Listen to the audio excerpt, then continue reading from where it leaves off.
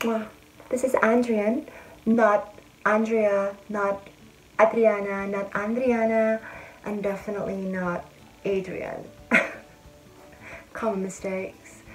I get a lot of questions from girls like me about hormones, and I noticed that the questions are all the same. I'd like to put them all together in one video and answer it. But before that, I hope you guys are having a great day and you are all doing good. So let's go ahead and go to question number 1.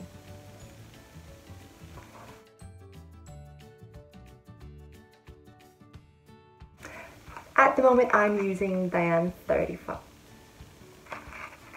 Diane 35. Is it really right? Diane 35. It contains cyproterone acetate and ethinylestradiol.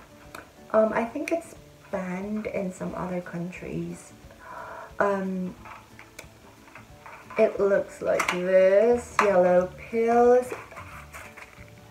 I take 2 pills a day. The follow-up question when they ask me what hormones I use, what effects do I get from it? Please be reminded that I am not a doctor.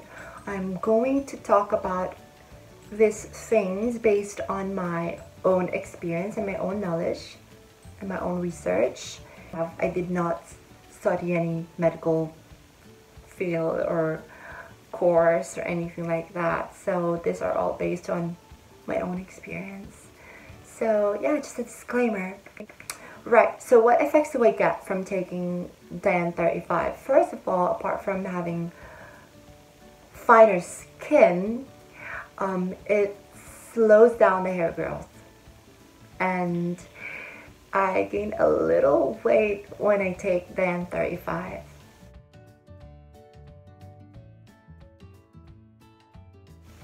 Alright, there is no such hormones that could help you gain weight or lose weight, right? It varies from person to person. The effect varies from person to person. You know, it always depends on your lifestyle, your body.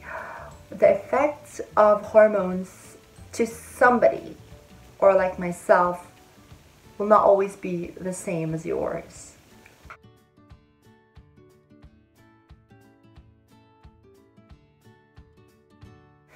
Right. Some of you are asking me if this is my natural voice. I would say this is my natural speaking voice now. Sometimes when I get mad, it goes really deep, and it depends on my mood. If I'm really tired, it gets like a bit deeper, but then I actually have a deep voice, but I don't use that. Of course I don't. Some people find my voice right now very annoying, but I think it's better to use this voice than this voice. I mean, I think it would be probably inappropriate to talk in this voice, looking like this. Girl, if you were annoyed with my feminine voice, I'm sorry, you should stop watching the video. But I wouldn't talk like this forever because you're annoyed with my feminine voice.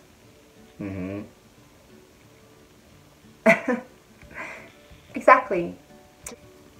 For you to start modulating your voice, get a book or any magazine or any reading material. I would suggest you should start reading a certain paragraph in the highest pitch you can read it. If it makes you not really comfortable, then that's not the right pitch. And then try to lower the pitch, and then once you get comfortable with the pitch, you can definitely do it higher. I actually suggest that those with very deep voice, like some of you are kind of I'm sorry, some of you are kind of hopeless that they're like so big voice. I would say you should speak softly instead. If you're not comfortable speaking a high pitch, you should speak softly. So let's say, for example, this is your voice. I would say that you should speak softer as much as possible, because if you speak a little bit louder, it would really sound masculine. So always remember that there are a lot of women who have rather, oh my god, my grammar is just not that good. There are a lot of women who have deep voice, like for example Mariah Carey. Her speaking voice is very low, if you would notice. More for everyone, and it's more like we all kind of try so hard to compete with. You know, if you can research celebrities or women who has deeper voice, then you should be inspired, because not all women have high-pitched voice. So I hope this makes sense. Instead of speaking louder, or speaking of trying hard to speak in this tone, which will sound awkward. So instead, you would talk softly if you have a deeper voice, which I think would sound very sexy. If you think my deeper voice sounds very sexy like this, then oh honey, it'll work. So I hope it helps a bit.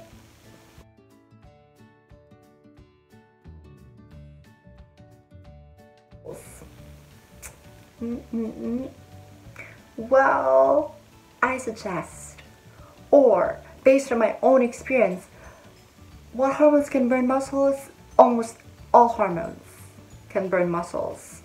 When I say hormones, it's HRT, so hormones, oh my god, I lost it. When I say hormones, it has to be a combo. When I say combo, it has to be estrogen and anti-androgen. Anti-androgen helps, you know, of course, it helps stops producing or slows down the, oh my god, what's the word? The production of sperm.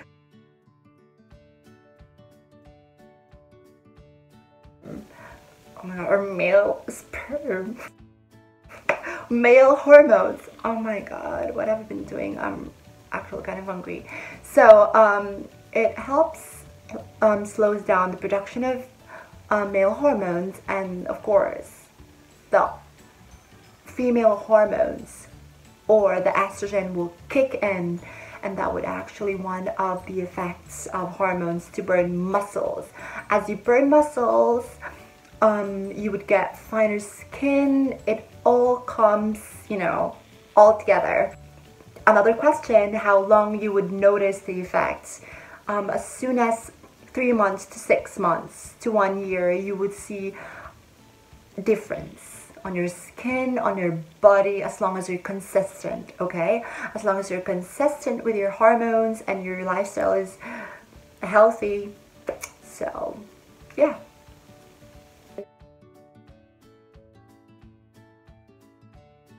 Oui.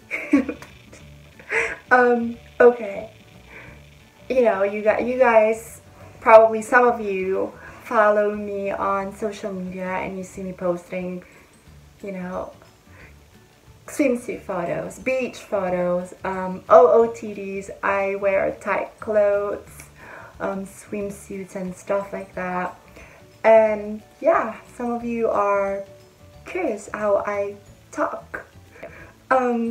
It's really hard to answer, but the secret on daily talking is, okay, I'm actually planning to do it on a separate video, but I'm going to tell you, I actually use the smallest size of underwear to talk it.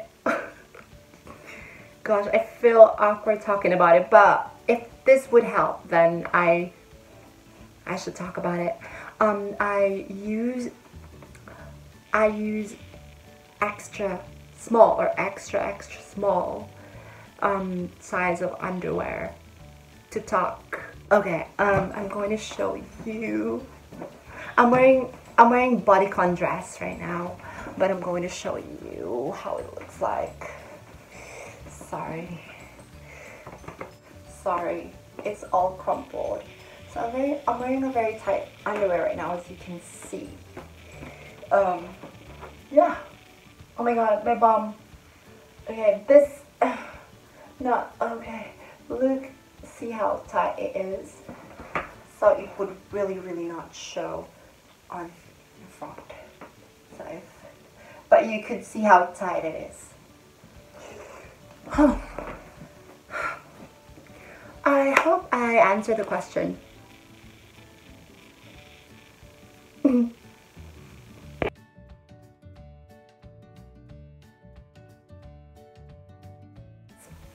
Okay, this question most of the time I get from men, from the internet, and not only from the internet but in person. How does it feel like to be on hormones? When I say how does it feel like to be on hormones, their question is, it relates to, you know, sex. You've been taking your hormones consistently, it doesn't feel like it, you know, you wouldn't feel the need to ejaculate or to masturbate. I used to masturbate every day. I'm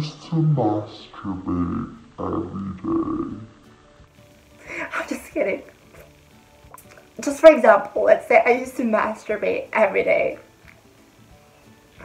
But now I don't masturbate at all because the hormones makes my libido really low, or my sex drive really low. But it doesn't mean that we don't get aroused anymore. If we try to do it, or if we do it with someone, we will feel it, basically. Unless you trigger. I hope I have answered all the questions in simplest way possible, and I hope it helped you guys to at least know, you know, have clear understanding about these questions, since I get a lot of questions like this. I would make part 2 of this video, part 3, part 4, or even 10 parts of this video just to answer the questions in the most enjoyable way possible. But I hope you really enjoy watching this video. I hope you have learned something, what is important, that you have learned something out from it. Please subscribe, thumbs up. If you have questions, put it down below. I will answer that in the comment section. And today I'm going to remove my makeup now because it's like, honey, it's 5 a.m. in the morning. Yeah, so thank you for watching the video. I love you guys. Please, I'm everywhere. Good night. Good morning.